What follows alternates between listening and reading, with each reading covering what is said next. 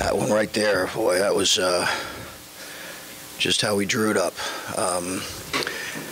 Give Rutgers a lot of credit, man. I think they're a really, really good team. I really do. They're at full strength now. They were at full strength in their last game, and the two guys that were out for a couple of their games really make a difference for them. Mulcahy in particular, he just is so disruptive and such a good player. Older, physical team. I thought, the big kid made a heck of a block there at on Bryce's drive, and thought our guys stayed with it, played it till the very end. We gave them 2 calls at the end based on a make or a miss, and we practiced those situations a lot. What they did is they did a really good job kind of taking away his ability to get it down the floor. Having said that, Bruce made a really poised decision, and what a heck of a shot by Tanner. So. So it was going to be an adjustment to Big Ten play for Tanner, and it obviously is, but how do you think he handled that moment and just not having scored before that? What can you say about delivering? Well, the kid's he's a gamer. I mean, he's made big shots his whole life, really. He's made big shots. I mean, he made I think a game-winning reception as a wide receiver in the state championship game. Like, he's a gamer. He's got to get better defensively against this level of physicality and athlete, and he's really got to improve on that end. But man, I don't want to get into that too much tonight because I'm just really happy for the kid. Really happy for him.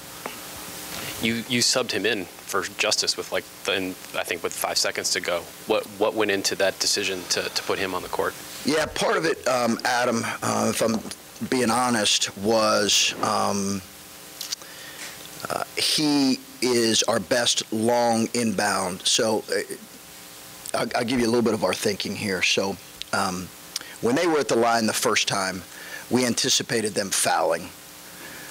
So we went to a full court action that would allow us to potentially get a shot off without them having a chance to foul, or else we would have inbounded it in the backcourt. And so we tried to inbound it down the floor, and they did a pretty good job taking it away, and they ended up fouling. Bruce makes 2 free throws, and then we had Tanner's our best long passer, so we wanted to sub him back in to run a similar full court action because he's got a really good arm, and Justice can do it too. But it was that and just feel. So if you're anticipating they're going to make both free throws then to put you down 3, and you're planning on Tanner being the guy taking the ball out, and instead he's the guy taking the 3. Yeah. How much did the play unfold, how you scripted it, and how much did guys have to freelance it? Not much. Yeah, not much. They took it away. The 3 Bryce hit that they called the illegal screen on was exactly how we drew it up. But that was all them. Then the poise of Bryce to get the rebound, get it up to Bruce to make a play like that along the baseline. You're getting plays like that from 2 freshmen with the game on the line. Yeah. What did you see from them? Now, we do practice that situation on the free throw line, a 2 or a 3-point game. Let's get right into our full court action. Get it to Bruce, get it to our point guard. He's our best decision maker. Bryce did a good job there. I mean, it's a really good point because I just said that in the locker room. That's a minor thing, but you want your most poised guy in that situation with the ball, and Bruce is that force. I think right before that, it looked like you were talking to Bruce on the sideline. I'm sure you're just telling him, if this, then this, if this, then this. But in those moments, what do you sense from him as a freshman who's in that moment? He has the ball with probably the best defender in the league, hounding him near the sideline. You mentioned his poise, but it doesn't seem like a normal kind of freshman response to that kind of moment. No, he's really tough, guys. He's really tough. The plays he made defensively, the loose ball, recovery, timeout, the charge, were as good of game-changing plays by a freshman that I've seen, honestly, that I've coached. You're talking about in the guts of the game, those are 2 critical plays. And again, Steve does an unbelievable job with this Rutgers team. I think they're very good. I want to make sure that everybody hears that. But yeah, he really does have great poise. He's used to winning, and as much as anybody I've ever coached at a young age, he plays to win. And not every kid plays to win or understands what playing to win looks like. He was extremely well coached in high school. He understands what playing to win is, and those 2 plays that he made embody that. You know, kids think in, like Bruce didn't score it that well tonight, and he was engaged the entire game.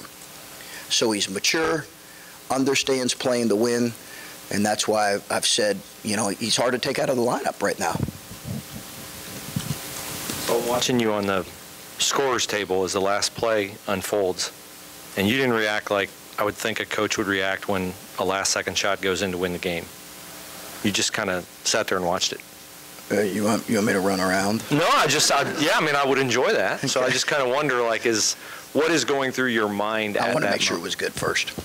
Yeah, I want to make sure. Were you worried about Bryce? Were you worried about Tanner being in bounds? Were you worried about any specific mechanics? No, because whether that was the case or not, I totally understand your question.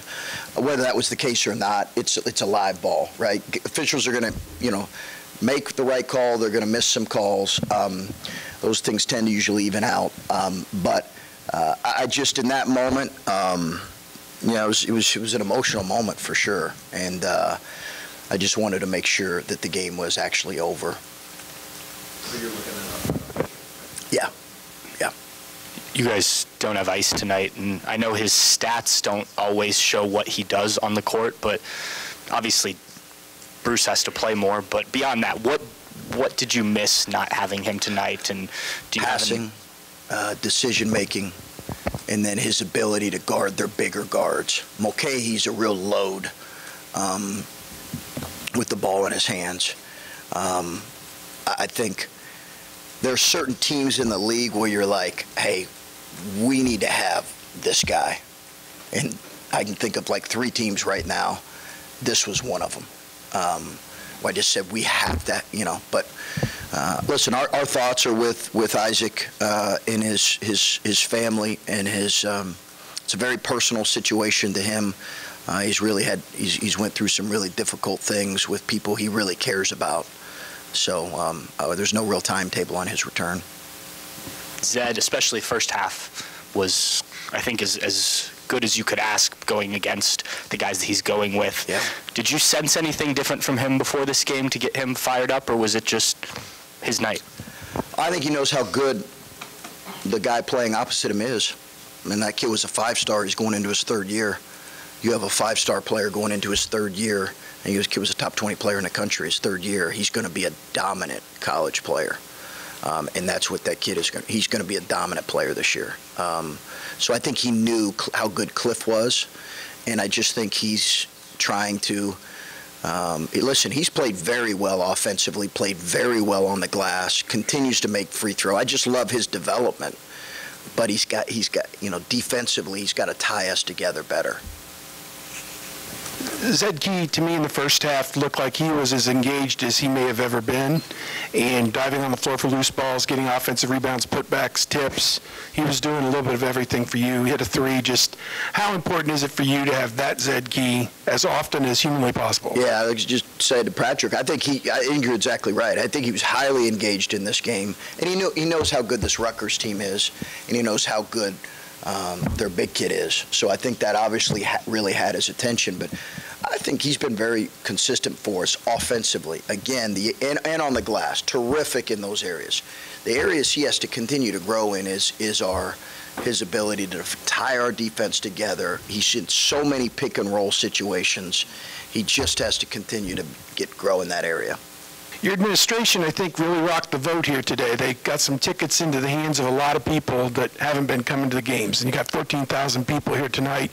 And you just hope that what you guys put out there tonight is enough to get more and more people coming, because it's obvious that the efforts were pretty much appreciated by a lot of people, I think. Yeah, credit to our administration and our ticket people for doing that. And I thought our students were phenomenal again.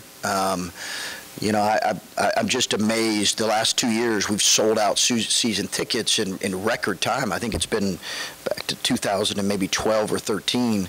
They've sold out so quickly, and our students are engaged, and they bring in just a different element. But to your point, Steve, I also think we had a lot of other people who came, and you know, hopefully they had a good time. Chris, I think we talk maybe every week about Bryce's defense. Yeah. I think tonight maybe was his best defensive performance of the year. Let me watch the tape on that, okay? But the effort there that he put out Yeah. there, how do you continue to get that from him and just let him see what he did, I guess? I think the standard is he's got to be really committed on that end, or else it'll affect his, you know, like any player, it'll affect how much he can play. So I think he's got to. He wants to get better in all the areas that he's not. You know, people talk about his defense, but all the areas that he's not quite where he needs to be yet, he's really hungry to get better. Bryce is a tremendous kid, been raised really well. He wants to get better, and he will. He was highly engaged tonight, and we need him. And I thought, you know, the play that we put him in, I thought maybe he could get to his left step back. That was kind of what I was hoping, similar to kind of what EJ did against Duke. But again, that kid made a great play. Everybody had to step up because Ice was out. How did you think, like the pregame, the talk of the players needing to do that? Did you see that throughout the game? Then? Yeah, I thought Roddy gave us some really good minutes, and I think depending on how long Isaac is out, Roddy's going to need to play a really important role for this group. One more thing about Bruce, when they're pressuring the way that they pressure and using their bodies the way they use their bodies to guard you, I mean, he played until I think he played like 30 minutes without a break. The physicality that he seems to be able to handle at this stage of his career. Did you know that he would be that ready to play that many minutes against this kind of team? I don't think you know that. You certainly can have. We evaluated him a lot, and Jake did a phenomenal job recruiting him, but we really saw him play a lot, Adam. So, you know, in his situation, like we knew his game inside and out. We knew how well coached he'd been, the high level he played at, how much of a winner he was. But I think it would have been much for me to say, you know, back in a couple summers ago, yeah, Bruce is going to play 38 minutes in the first game of the Big Ten season against one of the best defensive teams in the country. I don't think I would have went that far, but I would have said he's going to play a very important role. When you know you're going to be without Ice and not very long before this game is going to be played, how did you have to scramble quickly and maybe teach some guys like Roddy and some guys that are going to have to play bigger roles, like how to try to play against their pressure? Yeah, we had to simplify some things, and I think you saw we had a couple play busts in the first half because of we had, you know, I had to teach Justice now 3 positions because he's backing up the point. So we just weren't as clean as we needed to be with some of those play busts. I think you saw it with, we tried to simplify it, but even some of our simple things, it was just hard because it was, you know, for Isaac, we just had this conversation, you know, yesterday afternoon, so it was a pretty quick turnaround for us. Coach, you guys saw several different looks from them offensively. Obviously, they had some man. They mixed in several different zones. Sure did. You know, how do you feel your offense reacted to that, and how do you feel Bruce reacted to that as well? Good. Yeah, they had a 1-3-1. They had a 2-3 that can morph into a man-to-man. They had a 1-3-1 that can morph into a man-to-man. They had a man-to-man that's the 6th best defense in the country. So imagine all of that with a freshman point guard. I thought his decision-making was really good. We just wanted to be aggressive against their changing defenses. That was the biggest thing. Don't be tentative. Be aggressive. I thought Sean hit an early 3 against it. I thought we got some we weren't great with all the changing defenses, but I thought we were okay. And all things considered, with some of the youth we had out there, I thought we did a pretty good job with it.